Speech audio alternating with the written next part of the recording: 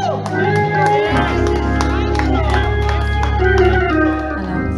morning, Providence. It's such an honor and a privilege to stand before you today. And I'm so excited to be in the house of God. Like that song said, God keeps running after us, keeps chasing after us. God is always has his arms open wide for us to always come back again and again, and that feels so good. That's my testimony. God never leaves me, never forsakes me. And so that always gets my spirit stirred thinking about that. So let's go before the Lord in prayer. God, I just come before you thanking you for who you are. God, I thank you that you're so good to your children. Thank you, God, for how much you love us, how much you care about us, how much you are concerned about our well-being. God, the things that we talk about out loud, the things that we share with our friends, even the things that we never utter, the things that we never say, you care and are concerned. I thank you for your precious Holy Spirit that is dwelling within us, that is always abiding and walking with us in this life and never leaves us alone. Thank you, God, that you soften our hearts to hear from you, soften our hearts to receive from you, soften our hearts, God, so that we receive a word from you that lasts. That as we go through the week, it comes to our remembrance and we're reminded that we have power in you. That it's not by might and not by our own strength, God, but it's by your spirit that we live and move and have our being. God, I just thank you for who you are, for the things that you've already done and the things that you're going to do. God, I don't have to welcome you in because you're already here. I don't have to invite you in because you were already invited. I don't have to beg, pardon, or plead for your presence because it is here. So God, I acknowledge you. And I tell you, thank you, God. I tell you, thank you, God. I tell you, thank you, God. And I give your name the praise in Jesus' name. Amen. This morning, I come before you sharing a word titled, "The Power is in You." As read by my husband earlier, Romans 8:11 says, "The Spirit of God who raised Jesus from the dead lives in you. And just as God raised Christ Jesus from the dead, he will give life to your mortal bodies by this same Spirit living within you." You are not a weak Christian. You are not feeble. You are not easily broken. You are not wounded beyond repair. You are not little. You are not small. You are not powerless. The Spirit of God who raised Jesus from the dead lives in you. And there is power in receiving this fact. Have you ever stopped and ingested this thought that the Spirit of God who raised Jesus from the dead is inside of you?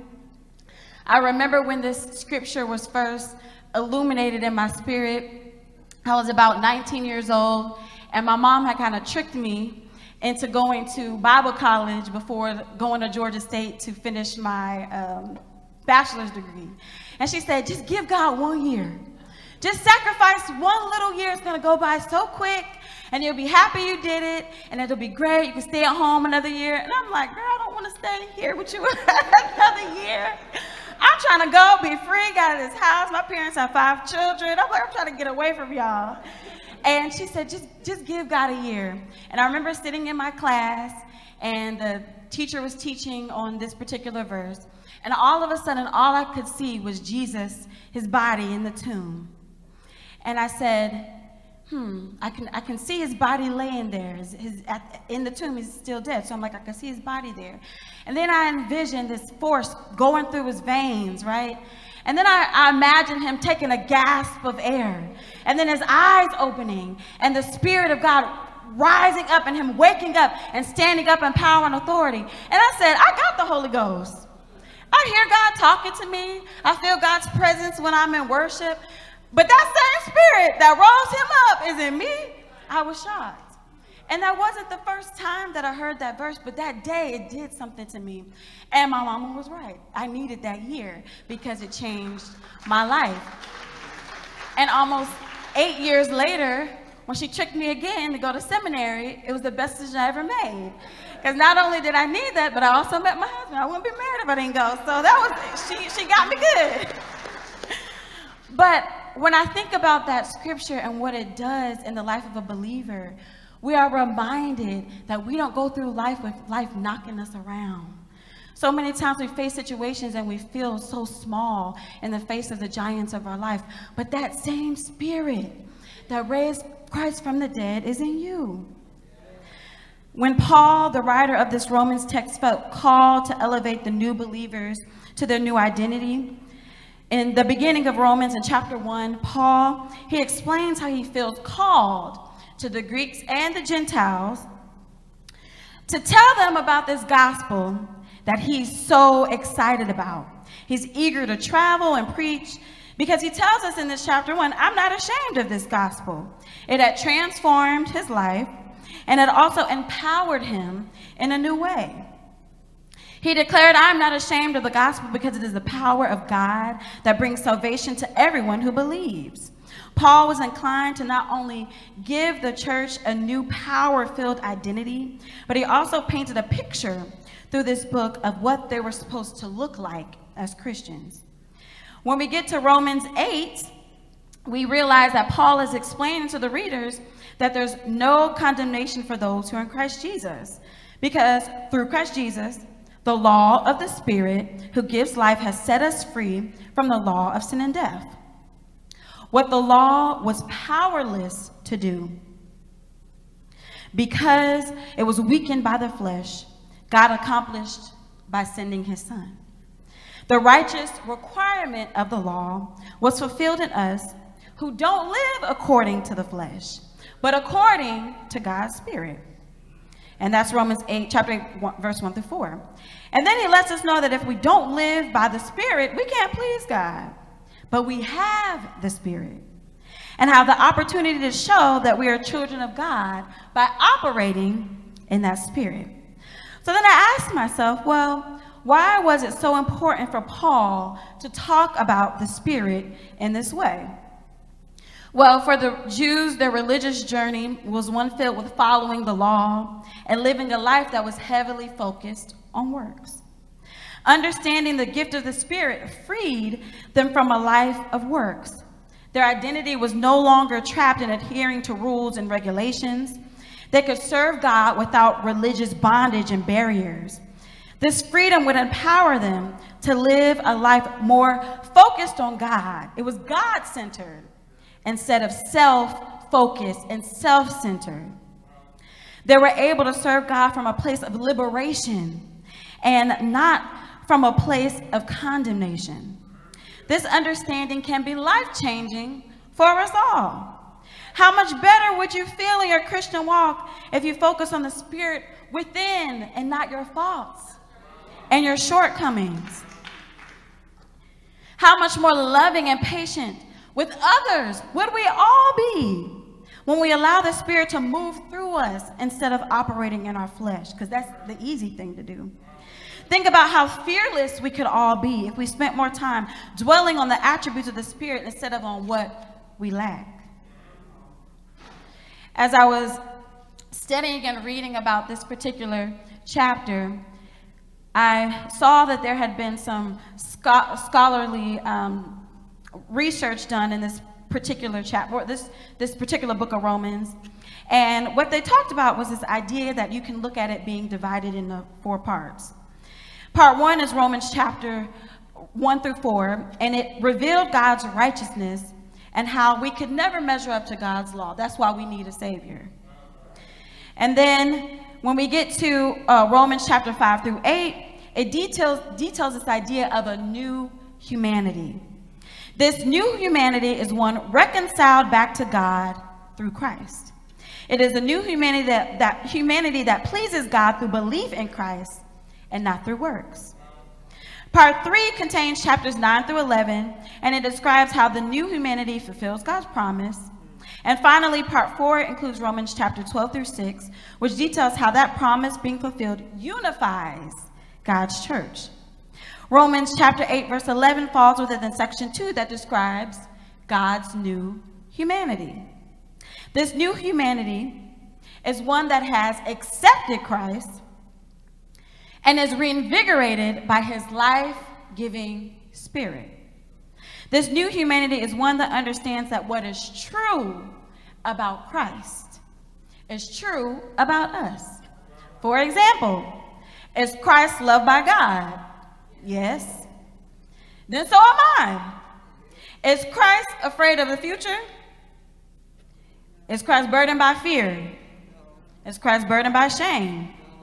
Then neither am I, and neither are you. Jesus is the head of this new humanity, and it is one that is no longer oppressed by the fall of Adam, but free to live justified in Christ. Paul wanted these Christians to understand that they are leaving their fallen Adam-like state to come into a new Jesus-enhanced state of being. They don't have to kill themselves trying to fulfill God's law and do it in their own strength. And we learn through his writings that we don't have to perfect ourselves with our own strength, but we're perfected through God's Spirit in us. Because the wrath of God was satisfied in Christ's death. We can operate from a place of confidence, walking in God's Spirit. We are encouraged to go forth full of grace and God's power as examples of this new humanity. So like the title of the sermon says, the power is in you.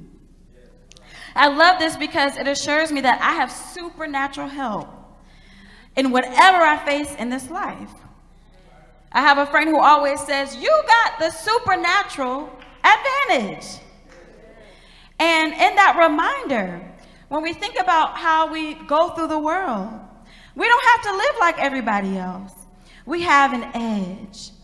We have a spirit within us who knows all things. When I need help solving a problem, when I need help answering life's hard questions, if I need peace, if I need a new open door in my life, I can tap into the flow of the Spirit within, and I have everything that I need. This is your reminder that the power is in you. You don't have to search elsewhere for the answers that you need, and you don't have to search for the help you desire. You don't have to outsource. You've already got what you're looking for. In Romans 8:11, the word spirit is pneuma in the Greek. Pneuma means the breath or wind of God. When Paul stated the breath or wind of God that raised Jesus from the dead is in you, he allowed us to see that something greater is on the inside of those of us who believe. It quickens us, it elevates us, and it makes us come alive. Now, I want you to take a moment and think back to a time in your life where you knew it was only the wind of God that turned that situation around. We all have those moments. When did God heal or deliver you and you didn't know how or when it was going to happen? When I think about having the breath or the wind of God within me, I can't help but think about losing my doubt and rising in faith. I've had many moments throughout my life where I had to thank God for his breath and his wind that carried me. Even most recent, as in the last 2 years, after the pandemic, I noticed I had an extreme, overwhelming anxiety.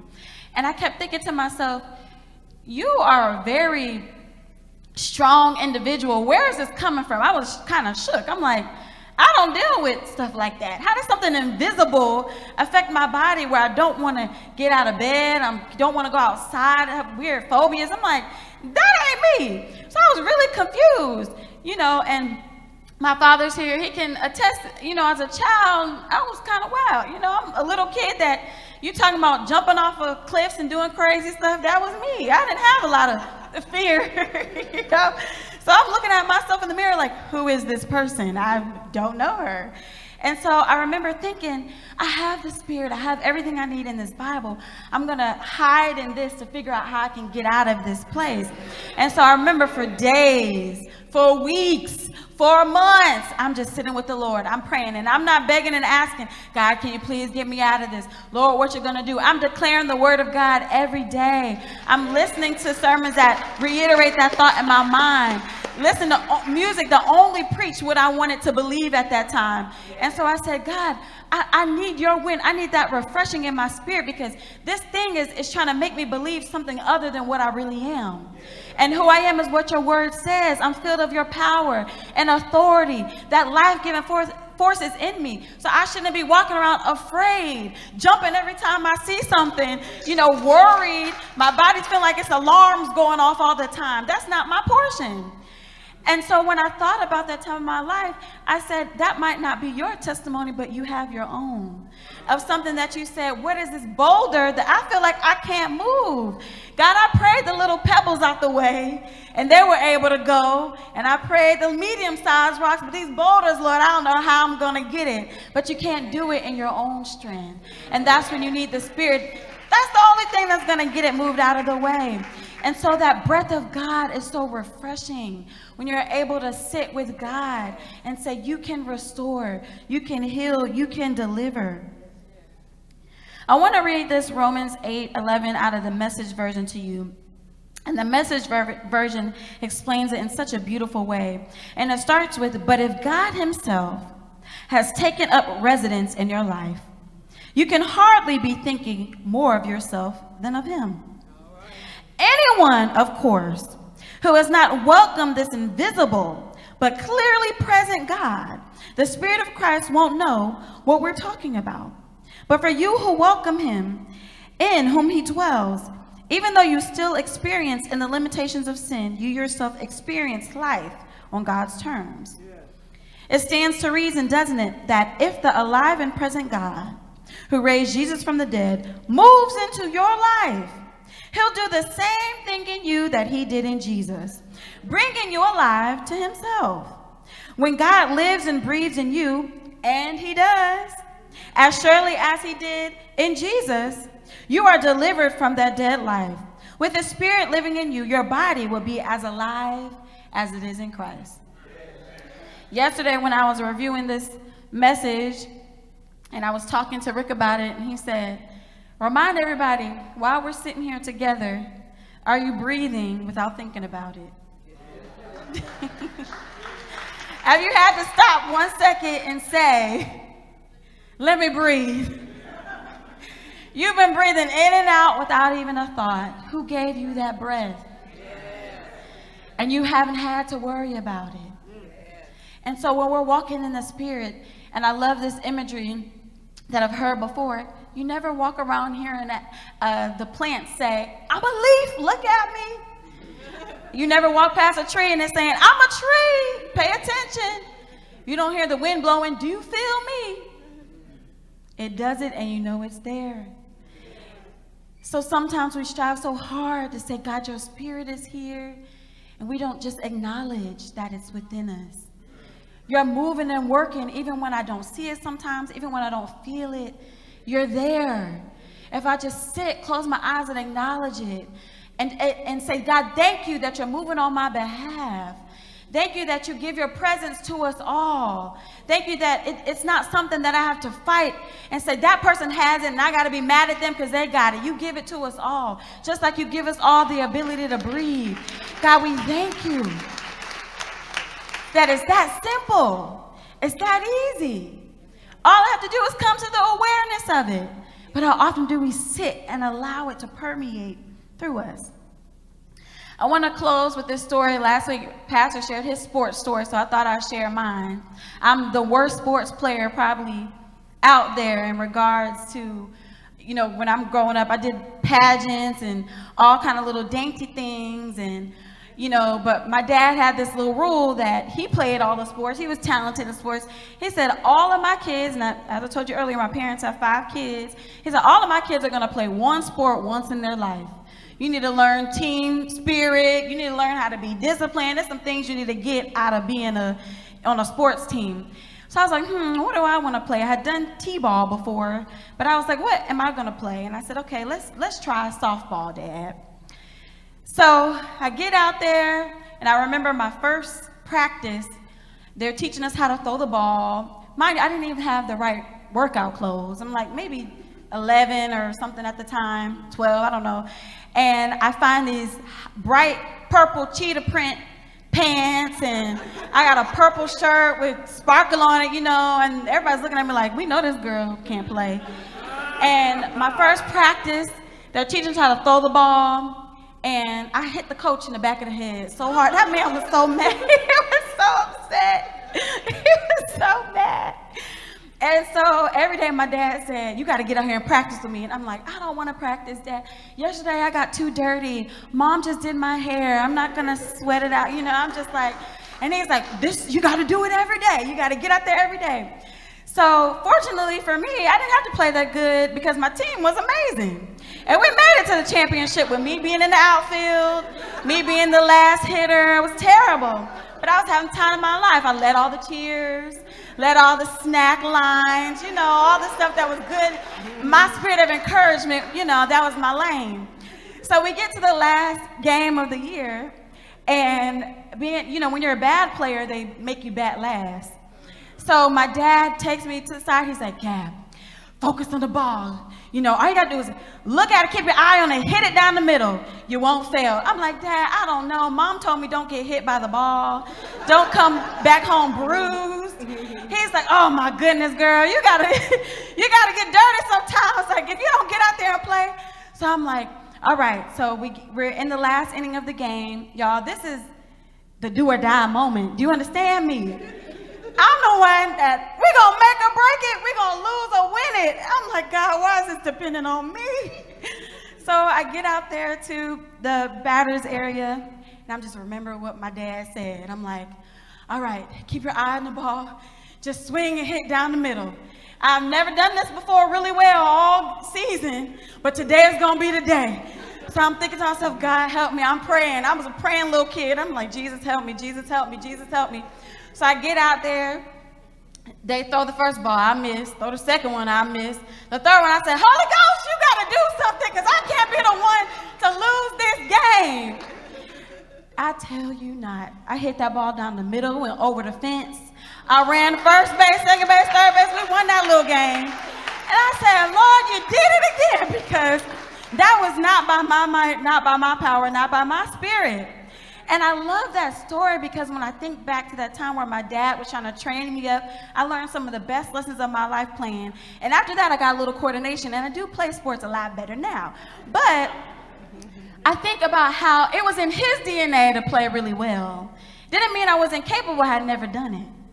It was in his spirit, his words. His word was the breath that was behind me that helped me to hit that ball. It was his words that reminded me of who I was. My kids can play. He's like, get out there. I played 4 or 5 different sports. You got to be able to do something. And on everybody's mind wasn't she's the worst player after that day. It was that's the girl that won the game. And so when I think about this idea of you having the spirit behind you, of you having that power and authority of God within you, you're going to win that game. Why? Because you have someone greater. You have a spirit that is greater. You have an authority that is greater. And you won't fail. So as I started with the affirmation in the beginning, you're not a weak Christian. You're not feeble. You're not easily broken. You're not broken beyond repair. You're not someone that can't be healed, that can't walk in God's power and authority. You can do all things through Christ who strengthens you because you have God's Spirit. Amen.